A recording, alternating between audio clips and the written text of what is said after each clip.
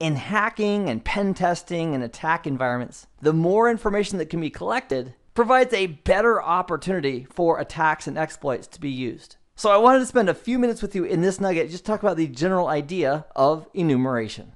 When I think of the word enumeration, I think of the song that goes, "With a rebel yell, she said more, more, more."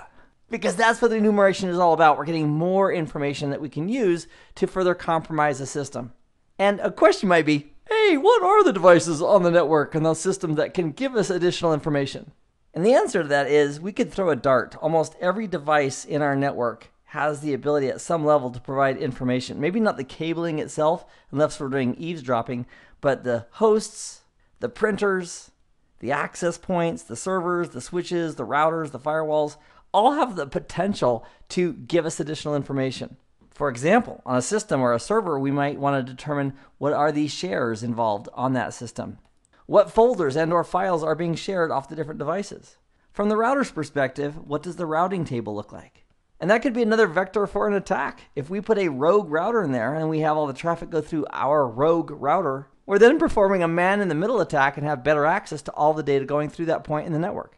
We may have DNS servers, domain name system servers, that have the mappings for names to IP addresses, and that would also be a very valuable jackpot of information to collect. Especially if it's an internal DNS server, then we can have the IP addresses associated with multiple devices on the inside. We can get the names of computers, the group information, members of groups, and along with the port scanning and fingerprinting that we've already done, we can also identify what applications and services are running on those systems as well. If a device is running simple network management protocol and it's not secured very well or we can compromise it, SNMP can also provide us a wealth of information about a device, which could be a switch, router, server, or host on the network that we could also leverage. Now, enumeration is traditionally done on the local network itself. So we have some device on the inside because we're probing a lot of devices directly. Now, if the attacker is out here at point X, we can still do the enumeration if we've taken remote control of a device, for example, on the DMZ or internal on the network. And then from that compromised device, do our enumeration to find out more information about the internal network and the resources that it has on it. And there's lots of options for getting information. For example, how tough is it for you or I to get someone's email address? And the answer is if they hand you a business card, poof, you've got their email address. If they're also using that email address as part of their login, that gives the attacker an advantage of knowing potential email addresses or IDs they can use as they try brute force attacks or try to log into the network. Also, if systems are using default passwords, that's a terrible thing to do, and it's done all the time. Because default passwords for a system, for example, for a router or a switch or another device, if that default password is in use, it's easy for the attacker to look that up, and if they do look it up and use that password and it works, they can compromise that system. Simple network management protocol has been around for many, many years, and the early versions of it were really poor regarding security. And if they're still using SNMP with its defaults and very weak security, we could leverage that to extract additional information from those systems running SNMP.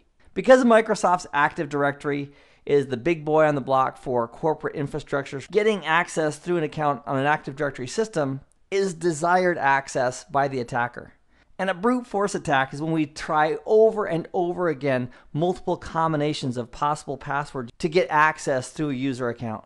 And we'll have more on brute force attacks and dictionary attacks in a later nugget. And the benefit of learning, for example, the groups that are involved in a Windows system, and more specifically the users that are members of those groups, that gives us more information on who we might try to attack or compromise as far as user accounts in the system. If we can do a zone transfer and download the entire DNS database from a system, that's fantastic. But even if we can't download the entire database, if we could access the DNS, especially the DNS inside of a local company, that's going to give us more information on the names to IP address mappings inside that infrastructure. So these are some general techniques for enumeration. And a few other details I'd like to add include NetBIOS, information that we can glean off of the network. Another one that's not listed here is Lightweight Directory Access Protocol, as well as Network Time Protocol, which seems pretty innocent, but Network Time Protocol can also give us information on other systems that are associating with an NTP server. Also, if we can significantly disrupt network time, we can also cause some denial of service regarding Active Directory components, as well as digital certificates that are also checking for date and time. In this nugget, we looked at 3 specific things. Number 1, the concept of enumeration, of getting more information from a system. Number 2, how that might be valuable. And 3, some specifics, including LDAP and SNMP and NTP and so forth, that could be ideal targets for doing the enumeration itself.